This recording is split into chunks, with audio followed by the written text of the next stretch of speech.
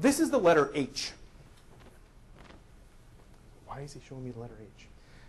In 1998, at the age of 23, without any training, I walked into my first classroom in South Korea. Has anybody ever taught 4-year-olds?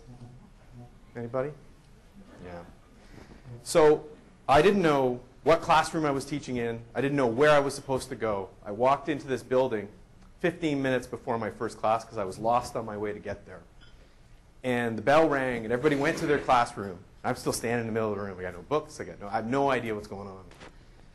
And the head of the school comes in and goes, "Why aren't you in your class?" And I was like, I have no idea where I'm going. She goes, "Down the hall at the end of the hall." So I go down the hall at the end of the hall, and I walk in the door. And just as I walk in the door, little Luke has a chair over his head, just about to hit the kid next to him. So I walk in, and I grab the chair, and I put it on the ground, and I stand, and I look at these little 4-year-olds, and I think, I have no idea what I'm doing. So out of a moment of great genius, I say, "Pull out your books." Turns out they have them. They pull out their books, they put them on the table, and I say, "Open your books." And they open their books to the letter H. This is the first thing I ever taught as a teacher. So I'm teaching little Korean kids how to speak English. They don't speak any English at all. I'm only using the hand gestures. They've got the letters from A leading up to H colored in their books. And this is a replica of what I drew on the board. Does anybody identify this drawing? All I can say is my helicopters have improved a great deal since then. The words that came into my head that started with the letter H were words like heliotrope and helicopter. The word hat, house. Anybody else? Any other H's? Horse. Although I don't think I could have drawn a horse. Yeah, look at my helicopter. I had no idea what I was doing. And they knew it. I mean, 4-year-olds are smart. And they're looking at me and they're thinking, ha, ha, ha, ha. And so, you know, I went through that process, the first 3-6 months in a classroom that everybody's had at one time or another. And you slowly start to get your feet under you. And the whole time, I had this suspicion that deep down somewhere, there was a path I was missing. There's an understanding of what education is, about what I'm supposed to be doing, that I didn't understand. That there's a track that I just wasn't on. You know what I mean? Like, if I did it right, if I gave people the right work, if I gave them the right assignments, if I gave them the right tests, my classrooms would start to work. And this, since that first day, has fascinated me. What is this thing that I'm supposed to be doing? What is the thing I was not doing that first day? And what am I supposed to be doing? What is the goal? What is that outcome? What is the thing that I'm trying to give in? What's that thing I'm trying to do? I got convinced that that thing was an object I was trying to hand over to my students. I mean, we've all been there, I think, at the start of the teaching process where we think that our goal is to get things into people's heads. Now, here's an object, here's a piece I want to get done. I can measure it at the end. I can prove that I'm doing my job properly. My first job at a university, or it's actually a community college, was in 2000. In 2000, I had 275 writing students. I have the organizational skills of a small rodent. I chew up little bits of paper and I throw them in the corner and I stack little piles of them, right? So I was terrible. And I couldn't figure out how I was supposed to do my job properly. How was I supposed to get this content into people's heads? Fortunately, I ran into the guy we were talking about earlier. This is Jeff Lebo. I think he's one of the great innovators in education that a lot of people don't know about. He was doing live webcasts with his students in 1999. He did a live webcast into China in 2003 where they had teachers in China going back and forth, and he got his server shut down by the government after. He's done a lot of really, really great stuff. He did some really great stuff for me. He introduced me to the discussion forum in 2001. And I went on and I set up a discussion forum for my writing class, and they got in there, and all of a sudden, instead of one assignment that I couldn't find in my office, I had one student who wrote 150 assignments, just kept going and going and going and going. And the thing started expanding and expanding on me. And I was looking and I was thinking, well, that's not what I want. That's not the thing that I went out for going. I can't measure this. I don't know what's happening. I can't tell whether, like, how do I measure a student who's done 150 assignments against a student who did what I asked, which was 15? How do I make my classrooms work in this way? And then the next thing that happened to me is that I started Ed Tech Talk with Jeff. And we started working with other teachers. And we started realizing that everybody was having the same problem. Everybody who put their stuff online ran into things like students working too hard, ran into things like the content taking off in ways that were not expected. And there were people who were clamping down that content behind passwords and paywalls and stuff, and other people who were just letting it go but didn't know what to do with it. So I started to dig in because the things, the possibilities that we were getting from the internet didn't match up against my understanding of education. It didn't match up against the myth that I had inherited being in the K-12 school system. This belief that the process of learning was something where I sat down and I took stuff from people and I did assignments and I passed them in and I was done. So I started to dig in. And the first guy I found was Pestalozzi. How many people know Pestalozzi? A couple of people who saw my talk at OLC. I love this guy. I talk about him all the time. Okay? I love this guy. So Pestalozzi decided in 1798 that he wanted to teach all of Switzerland how to read, how to write, how to do basic arithmetic. The man, he's my educational hero. Now, he did some dumb things too. But he had a big vision. And he was at a point of change in history where the idea of taking bits of paper and stamping them together and passing them around to people was suddenly a possibility. Where the printing press was something you could use on a regular basis. Where you could drive policy for an entire country to try to teach them how to do something. And in order to do that, he took learning as it was and tried to organize it into chunks so that everybody could do it. When you're trying to teach an entire country how to read and you only have about 100 teachers, you've got to innovate, right?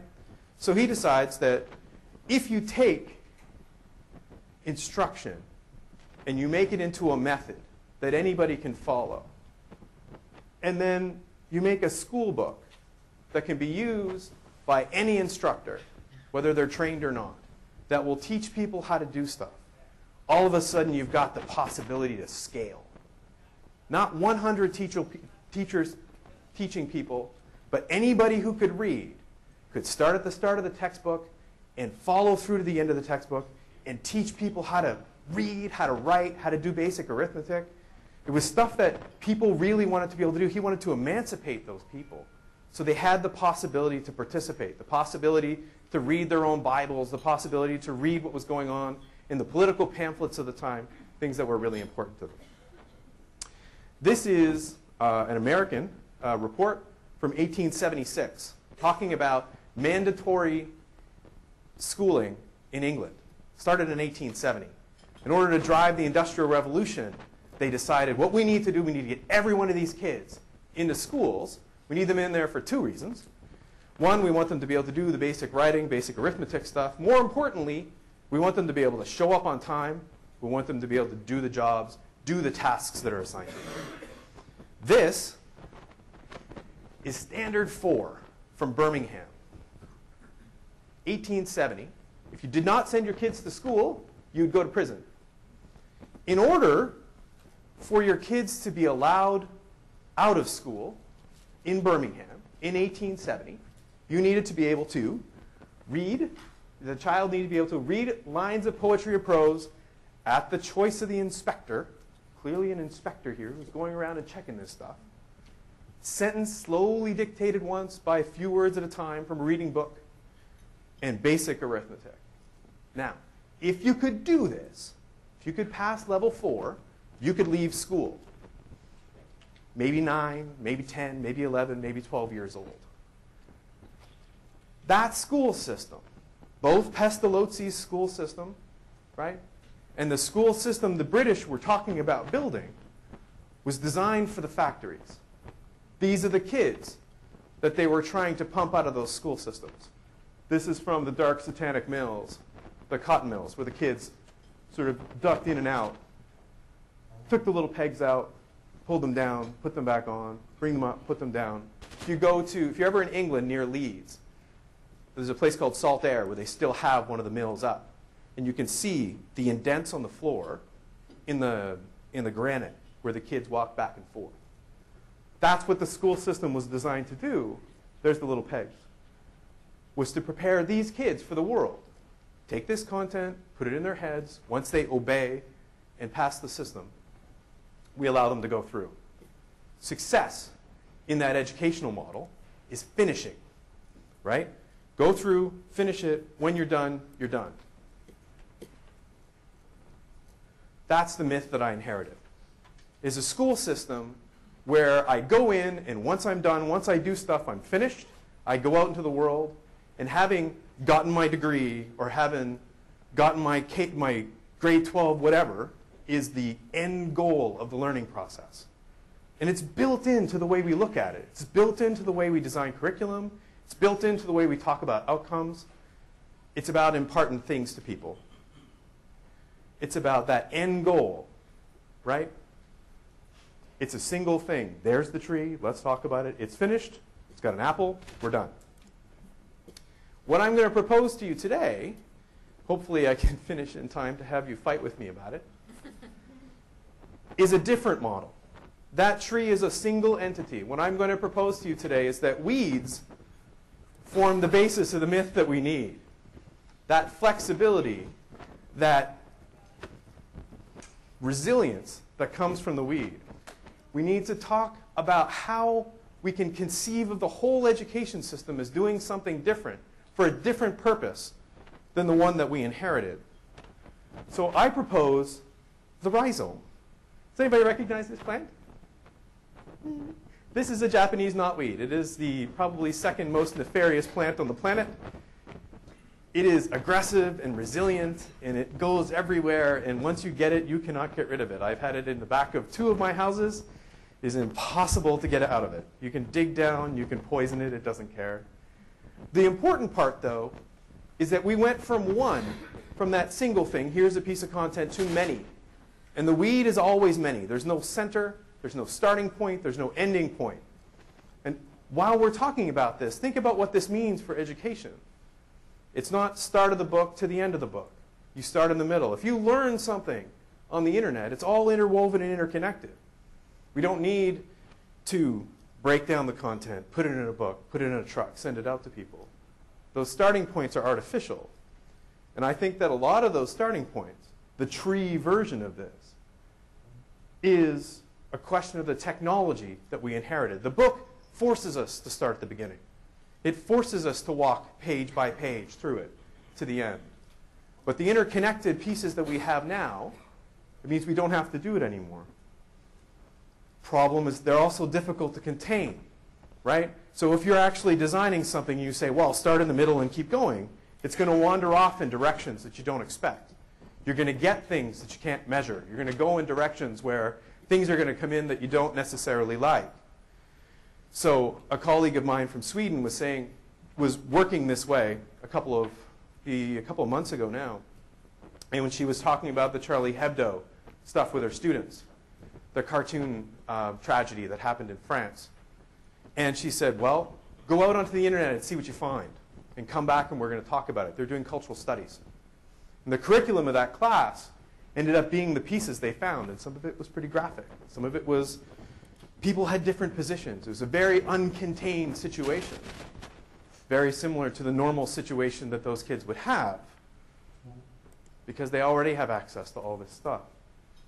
And they ended up following their own paths through that. So you end up with 25 kids who come back with 25 different experiences. Each individual starts to follow their own path. Success, and this is true, when we look at our schooling system, again, the one we inherited, you can pass, you can get a 76%, you can get a 90%. But when we look at our lives, when we look at the decisions we need to make, whether those decisions are about what technology we're going to use or whether or not our child should have a cupcake, the decision process always looks a little bit more like this, a little bit less like this. you know? That success process is always kind of a wandering road. And to me, we can incorporate that into the learning process. We get that into our minds all the time, that the struggle to wander around and make sense of things is the way that we actually do it anyway. It changes the way that we look at preparing for education. So the rhizomatic learner then lives in a special kind of network. When we think about networks, you know, network learning, and we've been talking about this for 10 years, networks always seem to look like this. They're all tidy, and they've got one line, and one line connects to another, and it connects to another. I don't know about you, my life doesn't look like this. The paths to finding stuff out aren't like this for me. It's a stutter step, and I forget what I'm doing, and there's a piece that I have that's totally wrong. And when my students come into my classroom, they have all scattered bits of knowing and thinking that happen. They've got all these different thoughts. You'll have one student who knows one piece of the puzzle, has already pre-existing ideas of what's going on, and then you have another student who has a totally different conception of what's going on. And they're in the same class together, and ostensibly they're all supposed to learn the same things. And again, the technology we had meant that we had to bring the same things to the classroom for everybody. Because it had to go on a truck and it had to come around. So you had the pieces you could gather and the pieces in your head.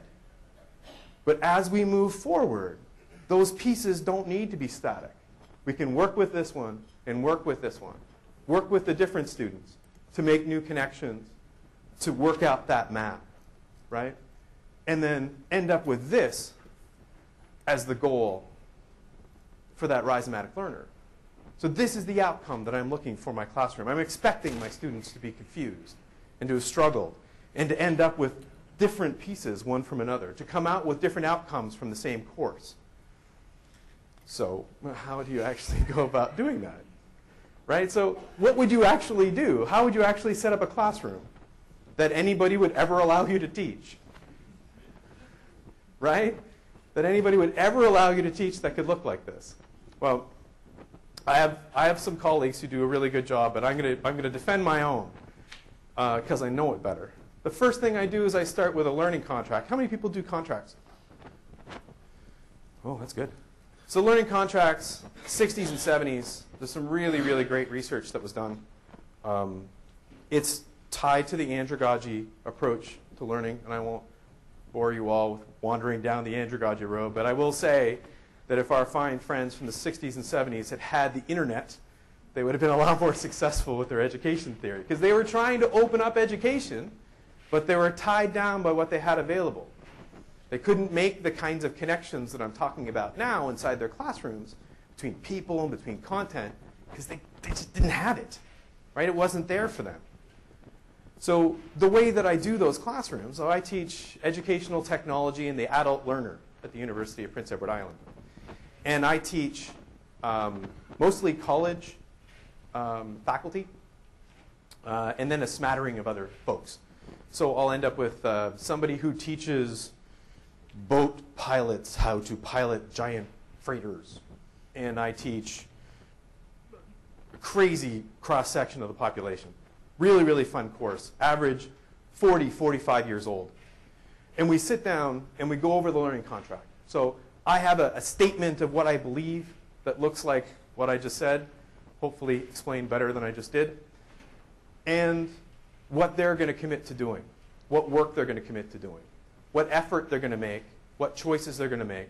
I go so far as allowing them to pick their final grade, where the passing grade in that course is 75, and then I advise them to pick 75 or more.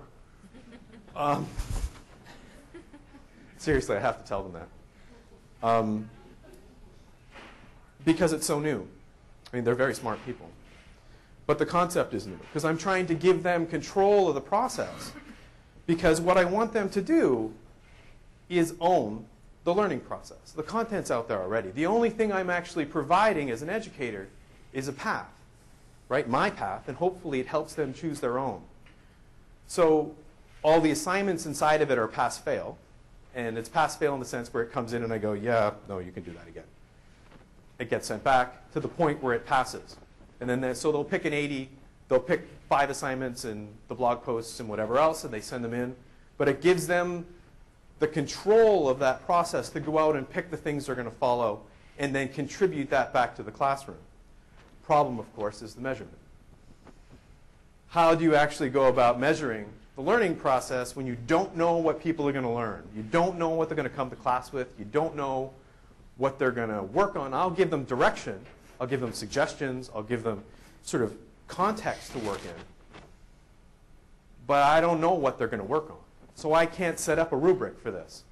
That involves me measuring whether they know anything. So that old myth simply doesn't work for me. I can't measure whether or not they've acquired content. Not across the course and certainly not compared against each other. And we need to measure learning in order to be inside of our systems. The problem is the fact that we need to do it doesn't actually make it possible.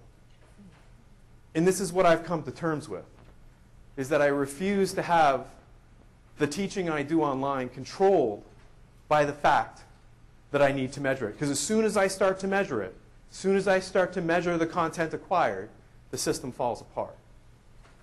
So now I measure effort. And I negotiate with them on the contract for the effort they do. And I take the responsibility to myself to make sure that they're learning in that way that all of us can tell when you work with students whether or not they have learned a thing that we're doing.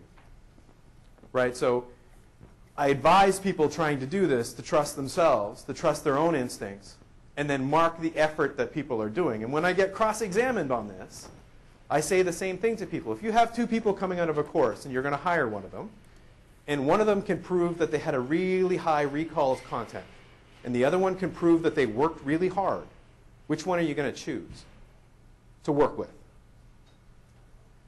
Yeah, how many people are not going to pick the hard worker? Yeah, exactly. And this is the thing. And we know this is true. The labor market says it's true. Our own instincts say it's true. The thing we actually want from people, we want their creativity. We want to know that they do their job. We want to know that they're willing to work hard. And then when they come to whatever context we're in, whatever job we work with, whatever we're trying to get done, they're going to learn the bits and pieces of that local context because they're willing to apply to it. That's the way that our world works. There are very few jobs that you can actually learn in a school. I don't care if you're a plumber. The point where you get to work and you apprentice is the point where you actually learn the subtleties of your trade. You learn the details, maybe in the school, but the real skill, the real literacies of your trade are learned once you get out there. So if you're going to try this, and this is what I'm going to suggest, how would you go about developing something inside of the work you do? How would you design some of this inside of a course? And I guess my suggestion, this is from Rhizomes 14. Is anybody, any Rhizomes 14ers here? Anybody see the course? Oh, one. That's good. Oh, David Wiley, yes. So last year we had an open course. Some people would call a MOOC. Tend not to use the word very much anymore. I invited a bunch of people to come and help me answer that question. How would we go about helping people include this into the work that they do? How can we think about the learning process where everything is in the middle, where answers are multiple, where there's no real content that we're imparting, where what we're trying to do is encourage creativity and not knowing? So the advice that I have is to try the weekly challenges. I have a prof at my university who did a great job, who's doing really interesting stuff right now. We've been working on this for a couple of years. And she's doing marketing, and marketing is perfect for this. So they have a challenge. They have a weekly challenge where they say, here's this issue. Go on out, find the pieces, come back, and we'll build the curriculum from there. So the curriculum is built by the students. And then her job is to come in and work with them on the stuff they found and talk about the literacies that they need to be able to evaluate that stuff, to be able to pull that stuff together, to be able to do good work with the things that they found, to do a better job finding stuff next time. Because this is what they're going to be doing when they make it out of the university. Right? This is the model that their work life is going to look like. Not a structured, organized environment where they open a textbook and follow from page 45 to page 62. because life doesn't so much look like that. At least I haven't found that textbook yet. So 5 points to think about. So maybe we'll sit there for a second. Questions? I'm about halfway, a little over halfway done. Comments? Yeah, go ahead. Oh.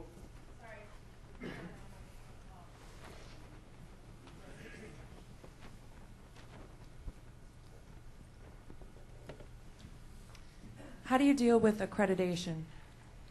Well, again, when you're...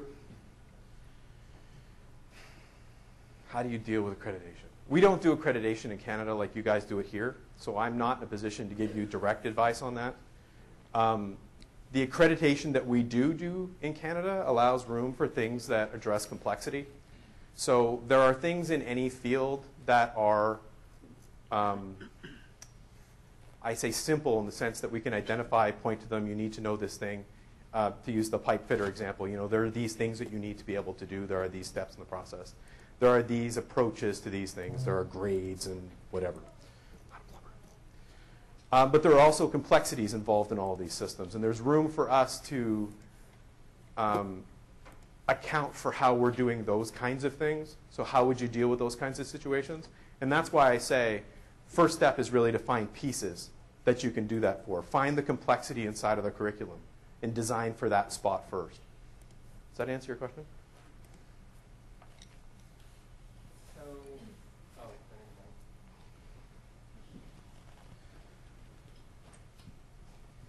So one person chooses they want to get an 80, another person chooses they want to get a 99. Yep. Do you evaluate their work to different standards? No, they're choosing how much work they wish to do. So the person who chooses 99 is choosing probably to do 3 or 4 more assignments than the 85 person. And again, what I'm looking to measure is the amount of effort that goes through. Whether or not each assignment is done well is something that gets evaluated at each point of the assignment. I just don't give them a specific grade on it. So it's 0 or 1. And the zeros get handed back. And they come back again, or they don't get their grade.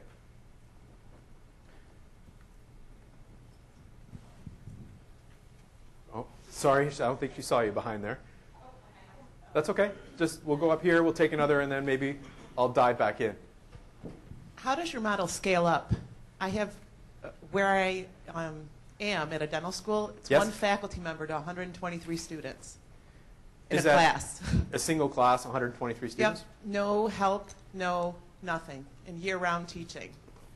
So how would you scale that up? Because what you're talking about is like a competency-based kind of thing, and you're talking about an individualized curriculum for each student? It's not an individualized curriculum created by the teacher, though. I mean, that's the distinction. The individualized curriculum is created by the group that's out there. Which is very interesting, but at the end of the day, they still have to know how to make a crown. Like they have to produce something that's a known skill in their profession. They have to be able to... Yeah, and like I say, there are parts of these that, when we look at all the things that we learn, there are parts of it that fall into that simple category, that are things that are direct pieces that need to be done. But I mean, take the crown filling, for example. I don't know from dentistry, but when I think of something like welding, the process of knowing how to weld and being able to weld are totally different things. There's a subtlety in there. There's a complexity in there. There's a movement of the hand and a mixture of the whatever. That's not something you can learn from a book. It's something you learn from practice and application. So to me, those would be the places where you would focus to try to build out curriculum that did that. A situation with 123 students and 1 faculty member, my advice to that person is hold on. You know what? That's not a point of innovation. That's a point of desperation. I mean, when you're at points of desperation, innovation is, I mean, find another, like get another person, help that person out. You know, that's tough. I don't think that means that you can't do some of these things. I just think that, I mean, sharing time is different with 123 people. You're not going to be able to do the sharing time in class, but you can do it on the web. And you can actually create that kind of group environment. You'd have to break them into pieces to do it.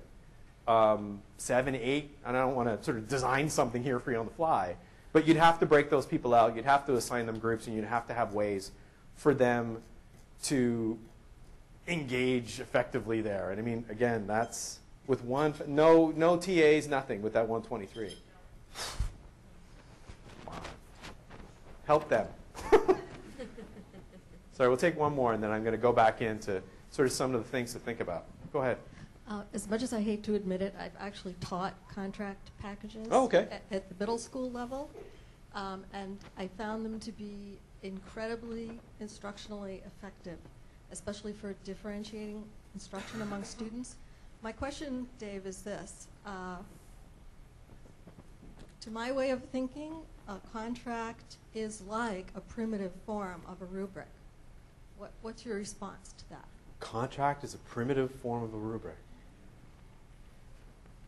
Interesting comment. One, just to cover first, why would you be embarrassed to say that you've done contract? Because you mentioned the 60s. Oh. I'm not willing to admit to that. No, there's lots of people still doing them now. I didn't mean to imply that. Jeez. I totally missed that. That's so funny. Oh, no, yeah. When really smart people were doing education, they were using contracts. Like a primitive form of rubric. Yes, I agree with you. And that's its power. The rubric totally defines, well, depending on how you do it, but it defines the outcome. It makes it clear, it makes it definitive. And the thing that I'm arguing about is that the vast quantities of what we do are not clear and definitive, no matter what field you're in. There's a reason why we have apprenticeships on the outside of a lot of our fields, because at some point, the non-definitive needs to be passed on. And I think the rubric restricts us from having that conversation inside the classroom, where the contract opens up room for that, opens up room for complexity, opens up room for the crazy abundance that we have in our educational, like when we look at content now, we look at connection, possibilities, the abundance is staggering, right? And the rubric is an attempt to pull that all together. And what I'm suggesting is there are places where we should let it go. So yeah, I agree. I really like that, actually, the way you put that. So I'm going to dive back in and talk a little bit about the things that I think about whenever I'm trying to do this in a classroom. So the first is the idea of cheating. Cheating is tied to assessment. It's cheated to the idea that we hide the answer from people, and that somebody sneaking the answer somehow is cheating. It's something that's not allowed inside of our education system. It's the exact opposite of collaboration. The idea of cheating in the workplace would be silly. Oh, you have the answer to that. Give it to me so I don't have to find it. It's a totally normal human process. And yet, when we walk into an education space, we say, nope, we're going to lock down the answer so I can keep my multiple choice test working. If anybody finds them, I'm toast because I'm going to have to write a new one. Right? We lock this stuff down and we make it. So if this is going to work inside of that 15% of a curriculum you carve out for complexity, you have to see cheating as learning. That idea of going out and finding the answer from somebody is a good thing. Now, you should say where you got that answer from. But that collaborative spirit, that idea of somebody going, is to me exactly what we should be encouraging. Because that's where the real learning happens. It's in those between spaces. So if I try to explain to somebody how to use, if I try to explain to somebody how to lobster fish, I grew up on lobster boats, my explanation is not going to be fully clear because I did it, I grew up to it, it's automatic to me. And like so many people in that situation, I'd be an expert trying to explain to a non-expert. As soon as you get students explaining to each other, you get the other side of that context. I'm not saying you remove the expert, but having that student interaction provides the other end of the context for learning. You've got somebody who is discovering an understanding of something at a non-expert level, the same non-expert level as the person next to them.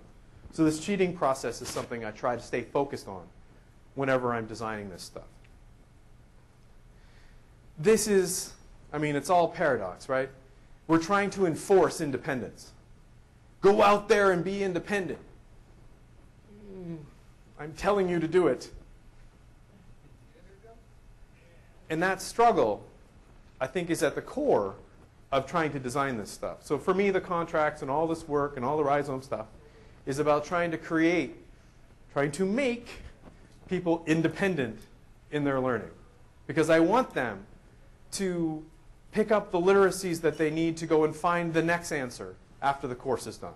The next time they're confronted with something outside of what we're doing, that they have the literacies they need to evaluate the information they're getting, that they have the ability to go out and find those things, that they have the ability to collaborate, they've created the networks they need to be able to learn later, right? That they can be independent in the work that they're doing. That's good. So in this, in all the stuff I've said, there's an awful lot of uncertainty. And that rubric, the beauty of that rubric is you know exactly what's going to happen. And you know exactly what you're looking for. And when you walk into the classroom, you know you're going to have the answer to the questions that are being asked. When 25 people, or 123, it's too many, or 123 walk in all with different answers, there's going to be a lot of uncertainty there. There's a lot of things you're not going to know the answer to. And for those students, when they go out, the first year I taught with a contract at the university, I had two 45-year-old students in my classroom start to cry in the middle of the class, 8-hour class. Should never be taught at 8 hours. But they wanted to know what success looked like. They wanted to know what work they needed to do to succeed. And my answer was, I don't even know you yet.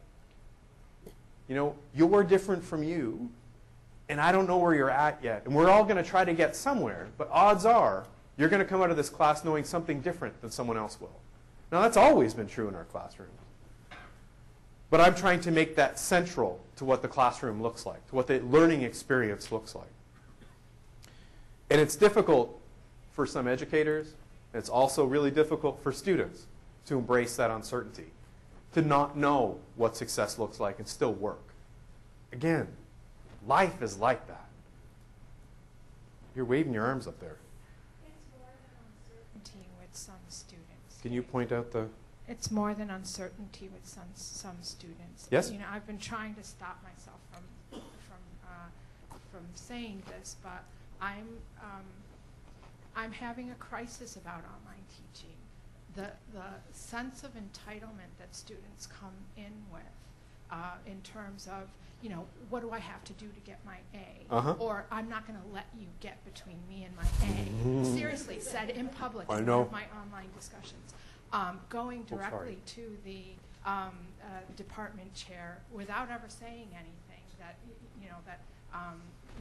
they just want to know what they have to do to get their A, or none of their other teachers make them blog or use VoiceThread or tweet or whatever. All they want to do is the paper and whatever, you know, other thing that their other teachers have, their other online teachers have them do. And so it's so frustrating when you're trying to do some of this stuff. Like, I'm getting really emotional about this because I'm not teaching this semester because of this issue. So how can you force students to embrace that uncertainty? I don't know why I'm so emotional about this, but I love teaching. I love online teaching, but this sense, and I teach graduate level students, not undergraduate students. I'm so frustrated by it that I'm not teaching this semester. So how do you get them to take responsibility for their own learning? This is the systemic problem, right? I mean, we've all seen the teaching to the test, and you guys are more challenged here, I think, than we are in Canada, but it's still coming for us too. Part of my day job, I work with the government in the particularly 9 to 12 part of our system to help students transition into university. And this is exactly what we're seeing all over the place. We have parents who are going in to talk to principals and saying, I don't like the grade that Jimmy got on his paper, his English paper, the other day. I want it reevaluated by an independent third party. In grade 11.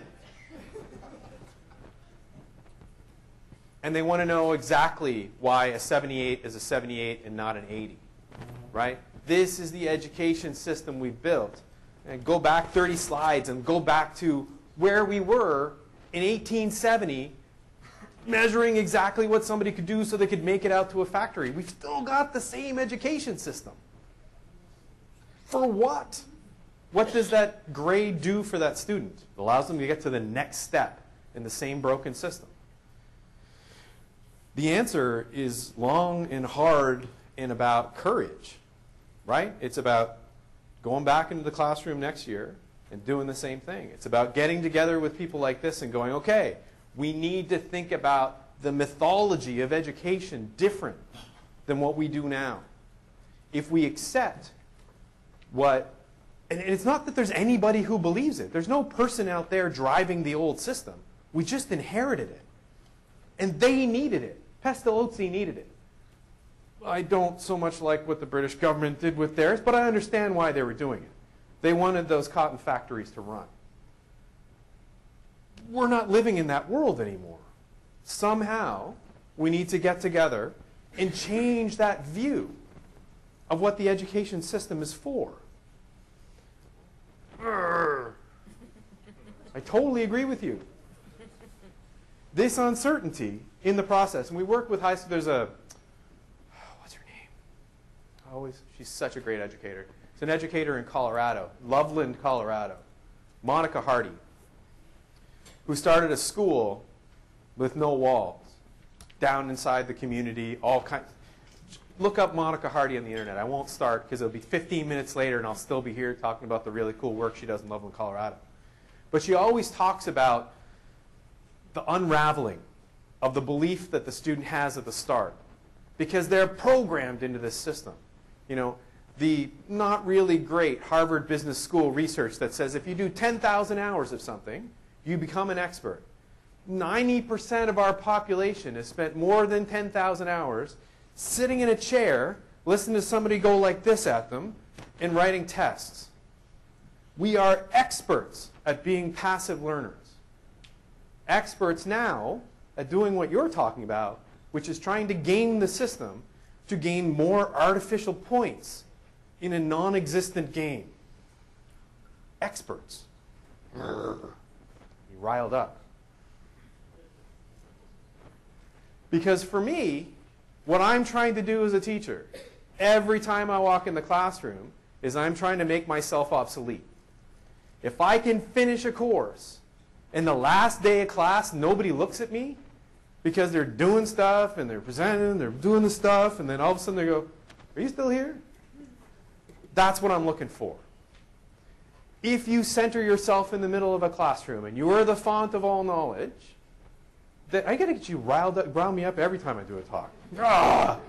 If you're at the center and you're the font, at the end of that classroom, you sever the connection. If you have all your content inside of, I'm going to take a little side swipe here, inside of an LMS, and you organize everybody to do the same thing, at the end of the course, you sever the connection. All of those things they built up are gone. If you let them go out and build their own connections, when the course ends, nothing different happens.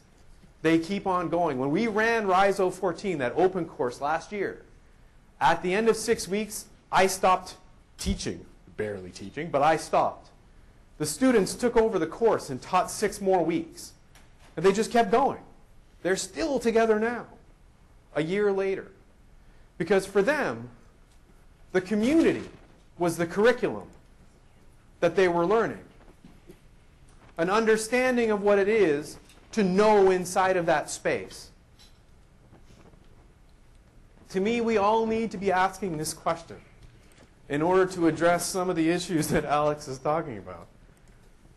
Why are we teaching? What's the outcome? We need to talk about the practical level. But there's an awful lot of people who raise their hand as administrators. There's an awful lot of people here who I'm sure are listened to by administrators as well.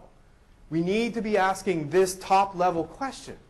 What do we want to have come out of our system? Do we want these whiny, little, entitled, passive learners? Or do we want creative, engaged, connected learners? And if we want the second, we have to teach differently than we do. So for me, the community is both the vehicle for the curriculum, in the sense that they go out and find stuff and bring it together. But it also is the goal of the curriculum, making those connections, finding the spaces where you can know.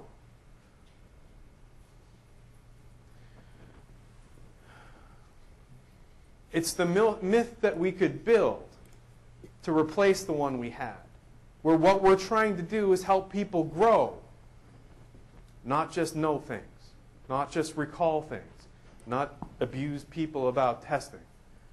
So that what success is not finishing, but never finishing.